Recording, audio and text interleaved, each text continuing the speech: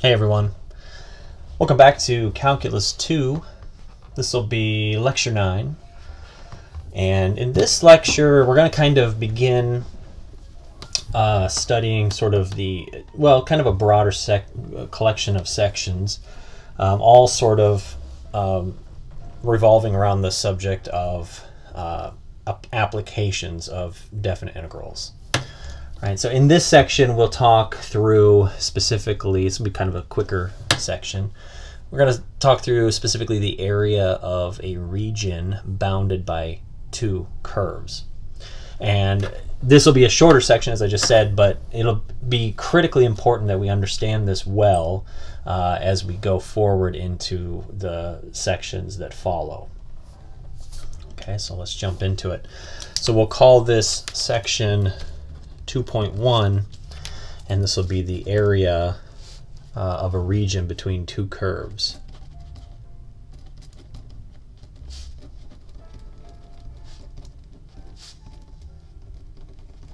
All right.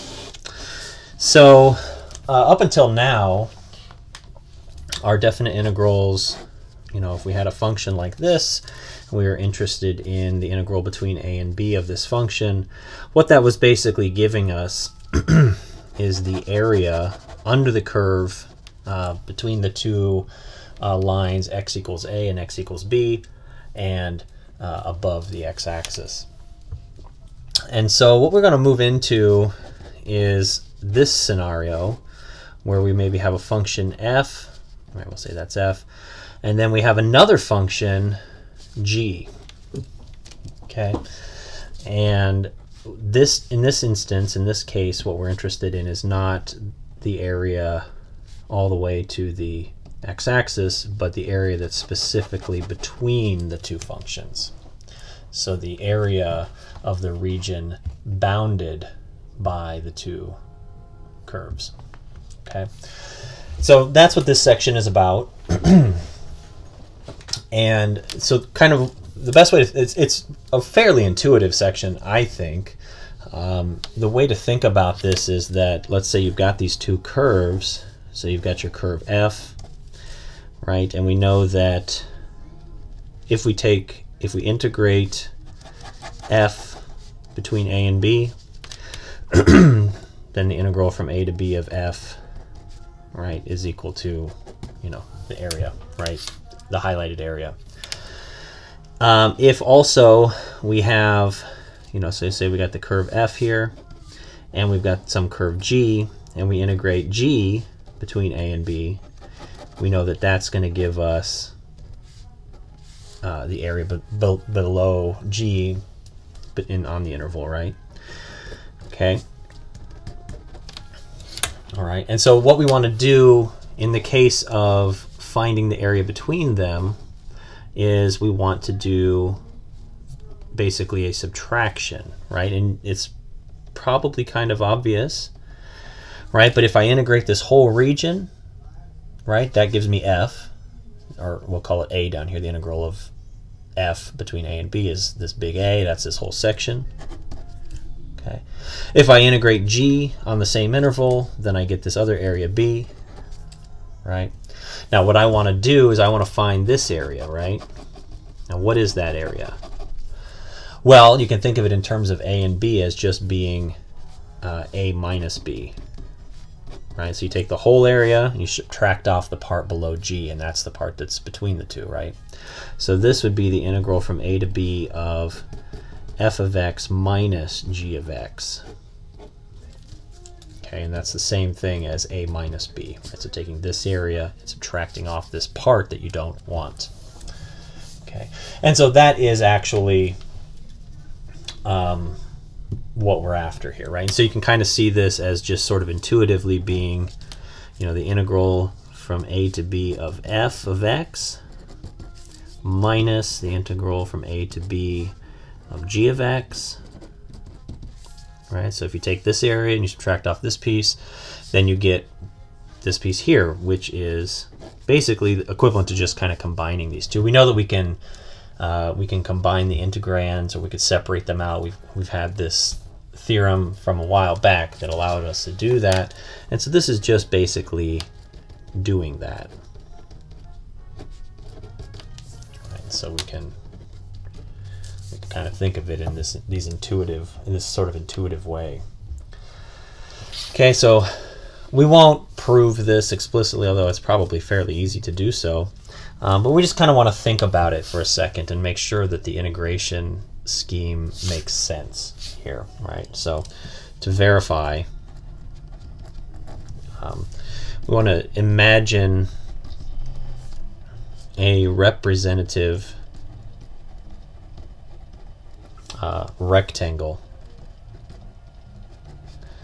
of height, well, we'll say of width delta x as per usual, and height f of xi minus g of xi, right? And so we can kind of visualize that. Let's draw our functions in here, right? And so we've got some representative rectangle here, you know, kind of built between the two curves. Now the width we'll just say is delta x. That's fine. That's not the interesting part, but what's the height of this rectangle? Well, from the x-axis all the way to the top of the rectangle we'll say is f of xi, right? But then you want to remove the part down below where the rectangle is, you know, not relevant, and so that's going to be the g of xi, right? So the height of the rectangle is f of xi minus g of xi. The width of the rectangle is delta x.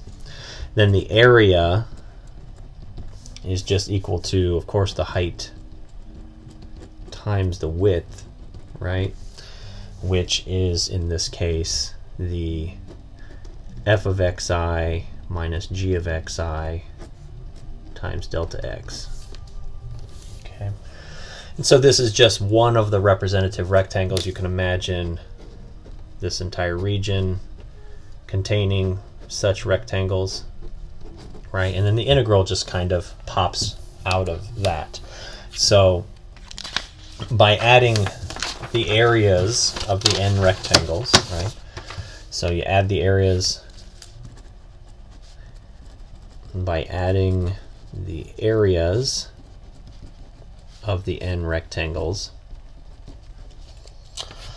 You know, and then of course imagining the partition, the norm of the partition to fall to 0, and corresponding the number of rectangles in the partition increasing to infinity, right? So by adding the area of the rectangles and letting the norm of the partition go to 0, i.e. n going to infinity, the number of rectangles, then you're going to get this, right? You'll get the limit as n goes to infinity of the sum, I equals 1 to n, of f of xi minus g of xi times delta x, which of course is your integral, right, from a to b of f of xi minus g of xi.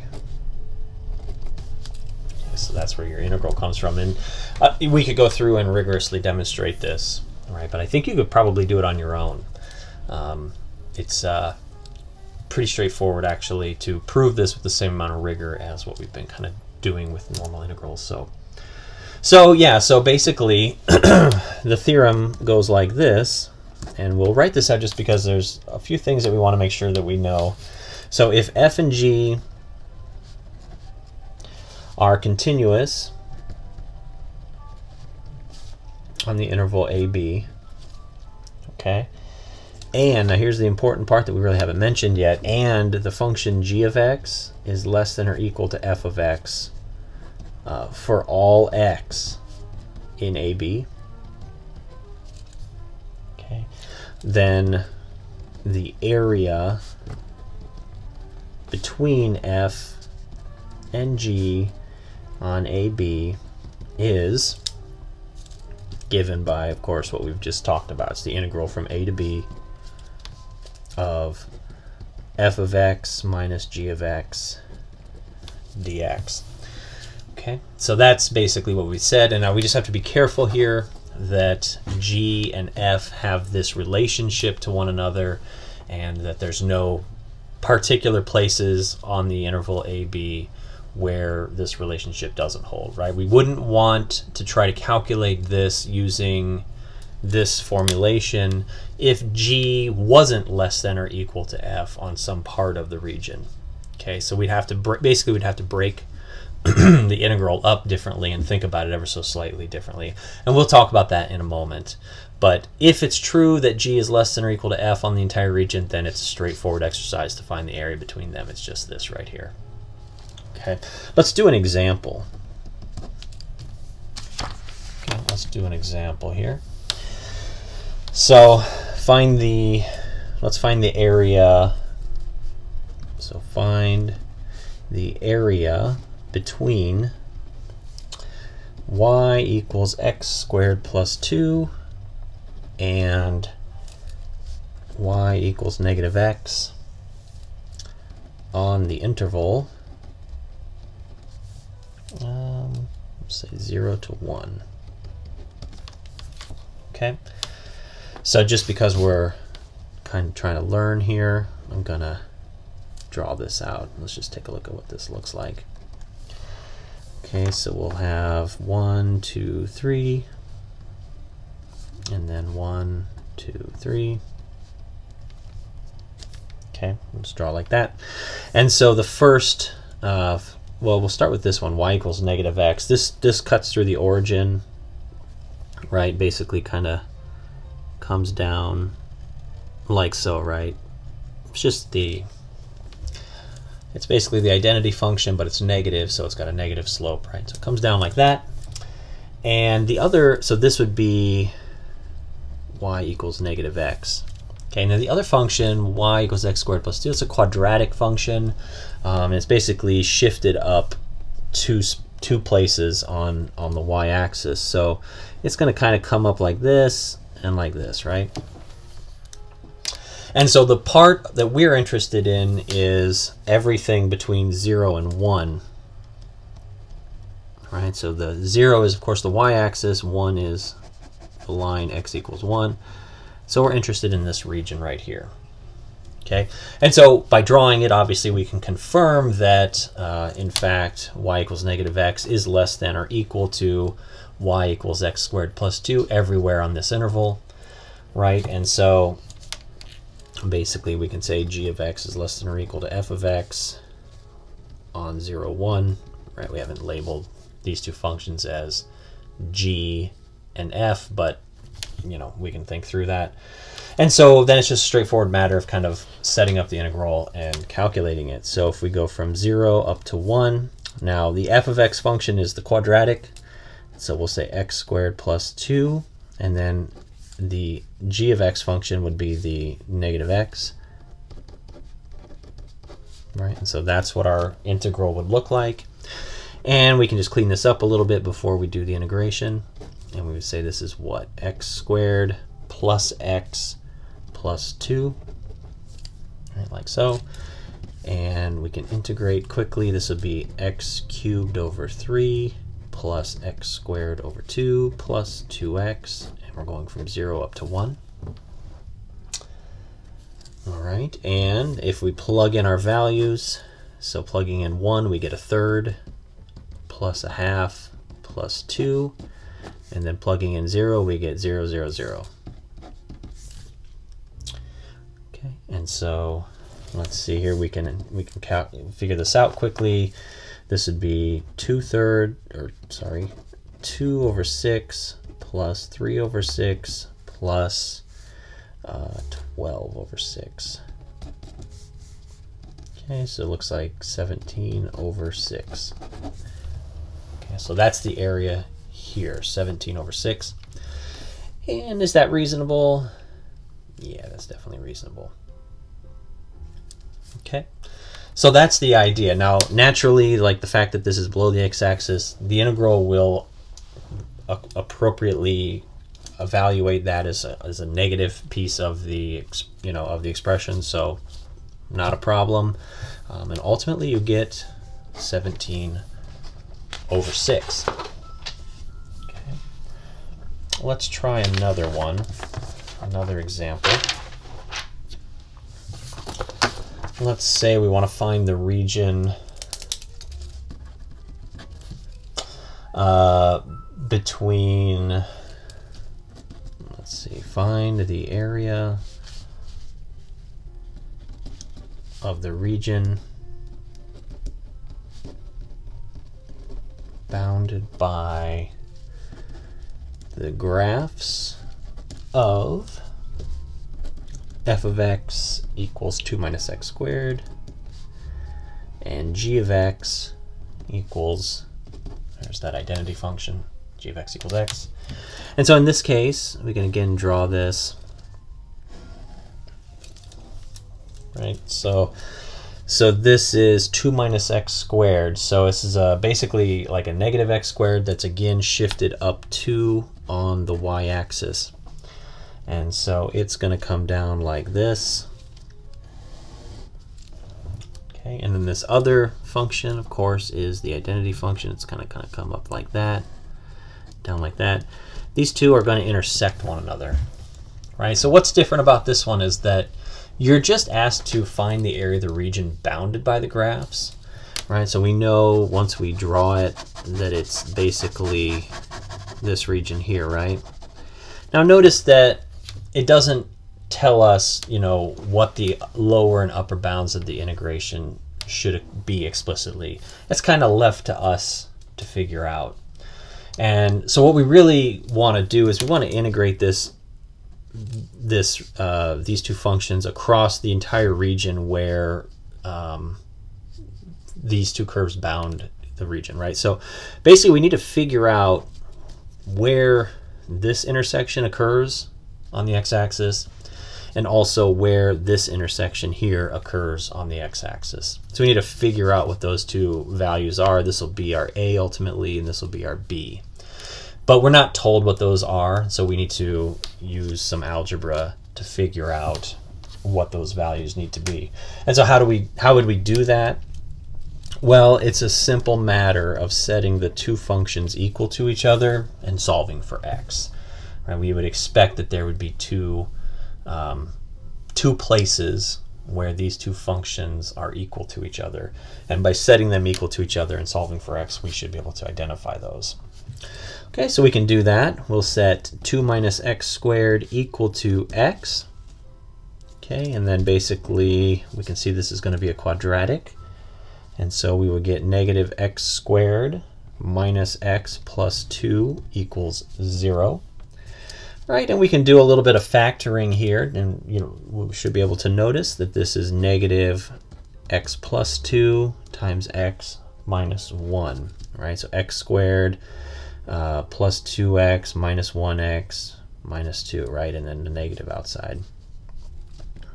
Okay, so that's going to factor down nicely into that, and that's going to tell us that our intersections occur at x equals 1 and x equals negative 2. It's pretty reasonably drawn, actually, given that. So maybe this is 1, and this would be negative 1, and that's negative 2. All right, so you can kind of see it's reasonably drawn. Okay, so that means our integral needs to be across the region negative 2 up to 1.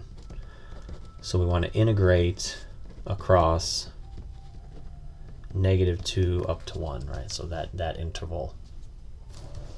Okay, and we can also confirm that on that interval, 2 minus x squared, the f function, is greater than or equal to g.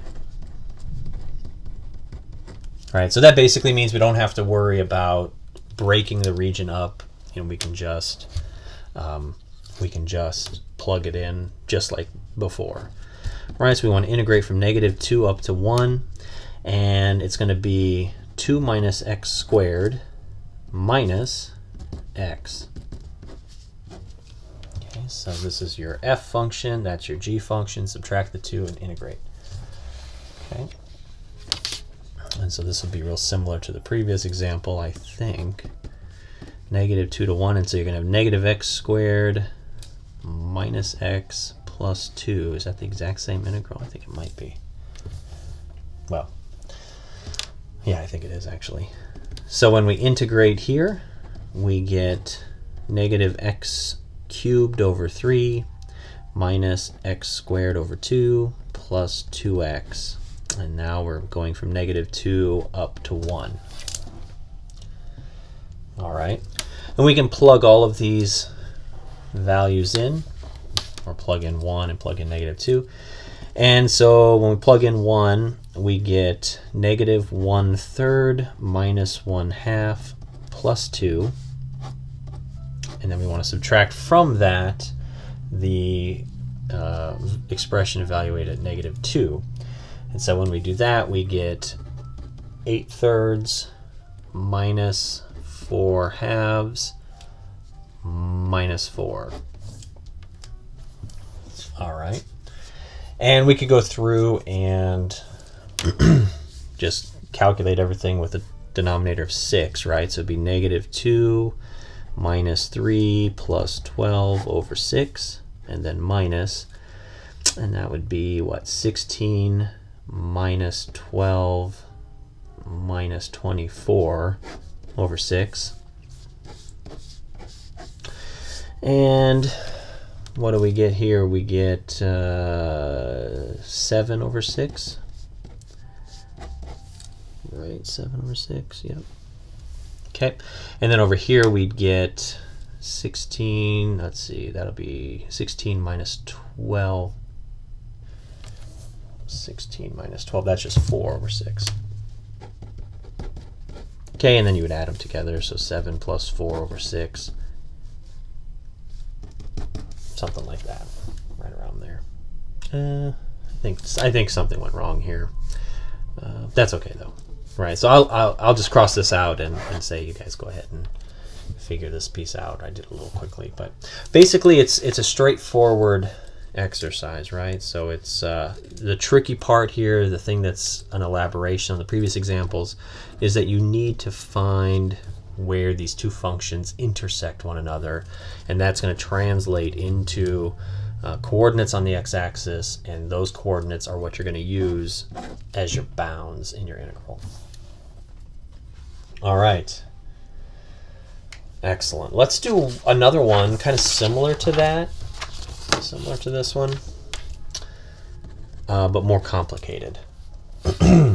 So here's the wording. Find the area of the region between the graphs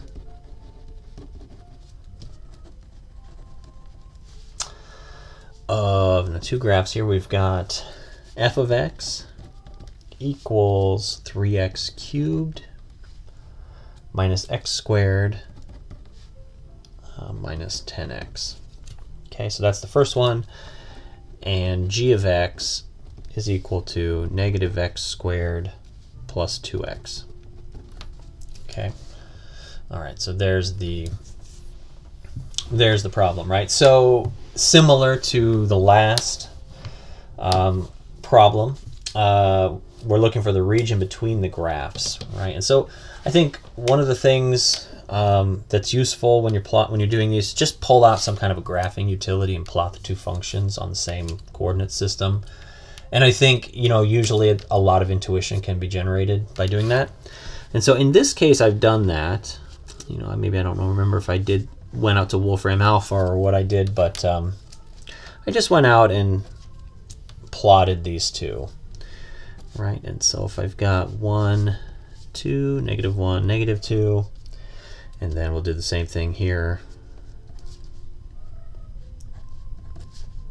Okay, so these two curves, f and g here, they intersect in 3 different places.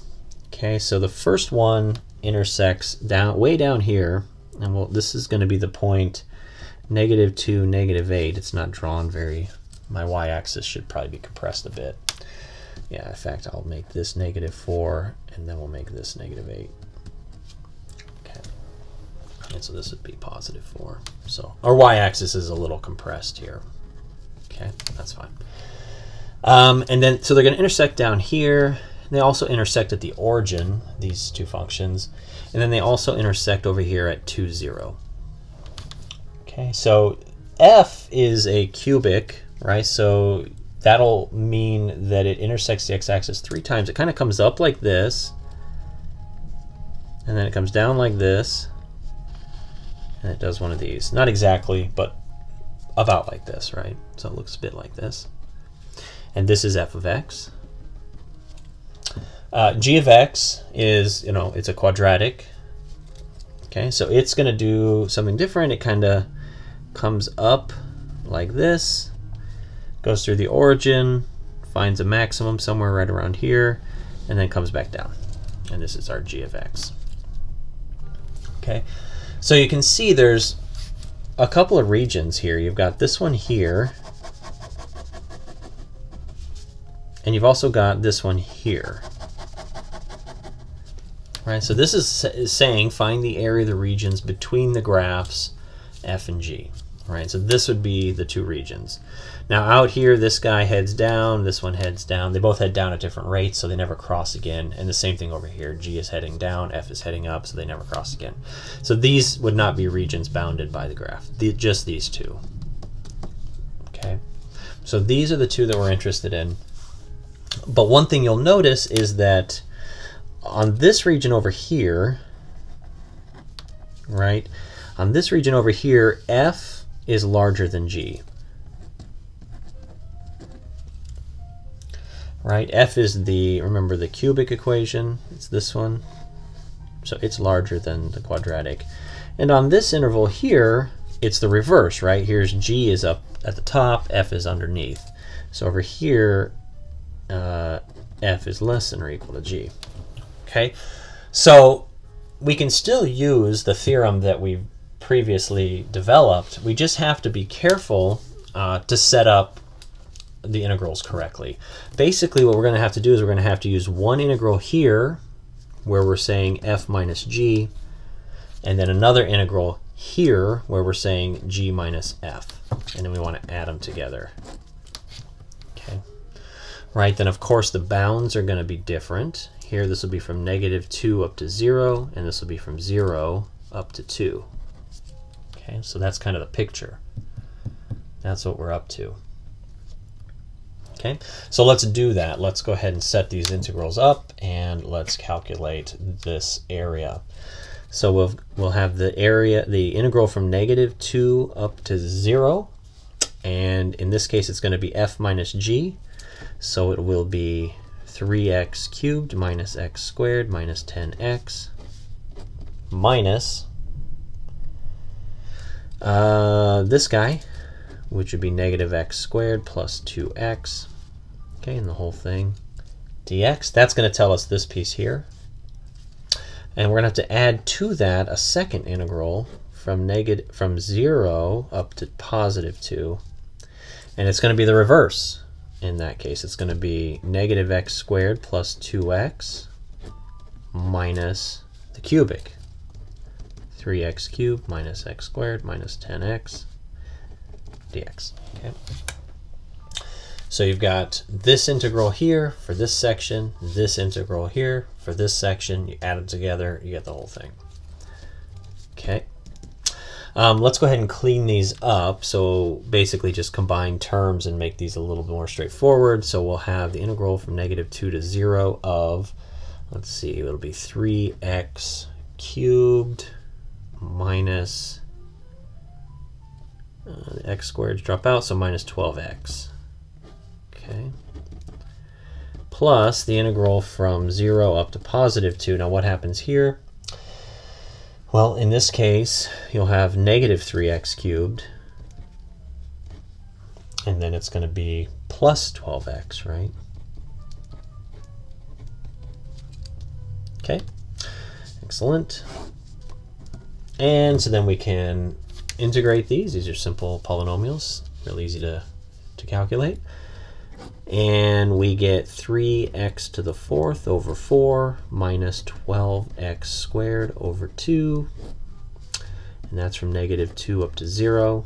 Plus, be careful not to subtract here. Frequent mistake people make is they forget what they're doing and they put a subtraction there.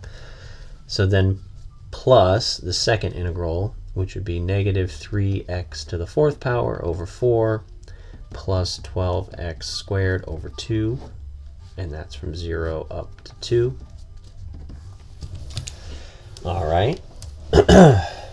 And we can calculate this pretty easily. So if I put in 0 here, I'm going to get, let's see, that'll be 0 and 0 basically. And if I plug in a -2, I'll get, so altogether this should be -12 plus 24. Okay. And then over here, I'm going to get -12 plus 24. And then minus 0 plus 0, right? So I'll just leave it like that. And so all together, oops, sorry, this should be minus. No, that's not right. That should be plus. Yeah, oh, sorry, that should be plus. Okay, and then all together I get, let's see, 24s, that's 48, and then minus 24, so I get a 24 altogether. Okay, perfect. All right, so that is that example. And so the area of this entire region is 24. Okay. All right. Very good. So that is that one. Again, this doesn't quite match the image, so this is not properly drawn to scale. You might want to regraph this, use a graphing utility to make sure that these peaks are high enough. This should come up a lot higher, I believe. Okay, so that is that example. Now, sometimes it's convenient, sometimes it can be convenient to calculate areas based on x being a function of y instead of y being a function of x. So let's do an example of this. So find the area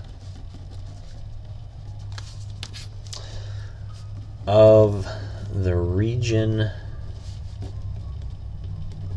bounded by x equals 3 minus y squared and x equal y plus 1. Okay, so again, notice here that x is a function of y as written. So x is a function of y as written. Okay, now would it be possible to write this as y is a function of x? Perhaps, but as it's written, x is a function of y. Okay, let's plot these two and see what it looks like here. So if I have my y-axis and I've got my x-axis, then x equals 3 minus y squared. That's a quadratic, right? And so it's going to actually cut through somewhere like this. This is x, this is y. So you can see clearly this cannot be written as a function of y as a function of x, because it would, because of the fact that it wraps around on itself. So this would not be a function, but it can be written as x being a function of y, right? So you kind of think of that as sort of like rotating the coordinate system. Okay. And in that case, then a vertical line test would be okay. So this is the first function, that's this one. And then the second one is x equals y plus 1. All right, so that is actually going to cut through like this. So this is x equals y plus 1, and then this guy here is x equals 3 minus y squared. Right, and so what we're interested in is the area bounded by these two. Right, so we can see that that's going to be this region here. Okay, that's the region we're interested in. Now, if we were trying to find this area using vertical rectangles, you'd notice that right here we would have to have two separate integrals, right? Because of the upper boundary sort of changing here, right? So over here, the upper boundary is x equals y plus 1. But once we get over here, the boundary changes from being this function to being this function. So we would have to think about, if we were going to do this using vertical rectangles, we would have to think about how to change the integral here at this barrier. But notice that if we use horizontal rectangles, right, a rectangle system that looks like this, then over the entire range from this point all the way down to here where they intersect each other, you're going to have this function here being the greater of the two, right? So this is really straightforward if you think of this as x is a function of y versus the reverse, the way we're used to thinking about it. So we just kind of want to think about this as being sort of sideways, right? And so let's see here. So one of the things that is given in the problem is that the two functions intersect each other at the points. This would be -1 is the x coordinate here of the intersection, and -2. So this would be the point -1, -2. And then this other point is x equals 2. And is it 2, 1? I believe it's 2, 1. Okay, so this would be 1 here. Okay, so you could figure that out as well. You could set the two equal to each other, but I'm just going to give you that information. Okay, and so once we've done that, once we have that information and the fact that we're going to integrate this across y rather than across x, we can set up our integrals, right? We can set up the integral to be the integral from y equals -2 up to y equals 1, right, across this whole region. Okay, and it's going to be the quadratic, so 3 minus y squared, minus the linear part here, y plus 1, and it's dy. Okay, remember we're integrating with respect to y, not x. All right, and so we can clean this up a little bit, and we get what? -y squared minus y plus 2. And then the integral is easy to calculate, -y cubed over 3 minus y squared over 2 plus 2y. Okay, and this is from -2 up to 1. Okay, and then we can plug in our limits here, and we get -1/3 minus 1/2 plus 2, and then minus, and